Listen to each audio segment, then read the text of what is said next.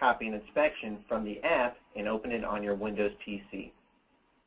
Once an inspection is finished on the app, we can easily upload it to the desktop. Here, we have our completed inspection and we're ready to send it over. To upload to the cloud drive, we will need an active data or a wireless connection. Right now, we're connected to Wi-Fi, so we're ready to go ahead and upload. There are two different ways to upload an inspection. First, you can upload from the Choose Category screen of the inspection that you actually are working with by simply tapping on the Upload button here. Second, you can tap on the File Manager option from the main PDspect screen and then select the file and upload it from there.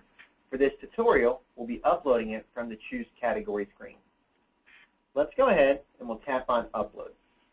And as you can see, a window pops up letting you know that the file is being uploaded.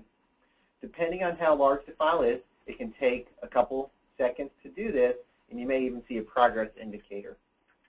Once the window disappears, the upload is complete. So at this point, the inspection's on our cloud drive and ready to go over to our desktop to download it. So let's go ahead and open up the PDspect program. Then we're going to click on Cloud Drive Management.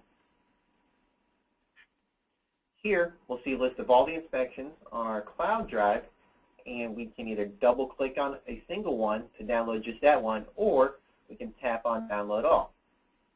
Let's go ahead and double-click on it, and after a few moments, it'll be downloaded from our cloud drive, so we're going to click on Close. Now, we're going to click on Open an Existing Inspection, and then the screen that shows up, we'll see the inspection we downloaded from our cloud drive. We'll open it up, and we now have that inspection open on our desktop. This concludes the tutorial on copying inspection from the app and opening it on a Windows PC.